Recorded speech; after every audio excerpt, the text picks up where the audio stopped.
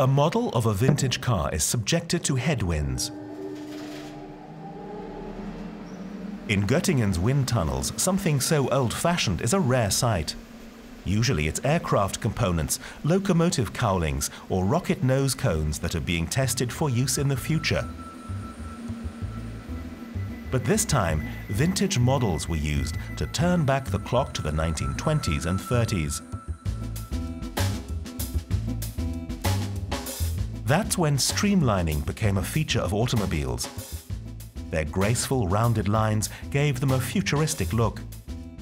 Back then, it was the AVA in Göttingen, a predecessor of DLR, that set to work investigating their aerodynamics.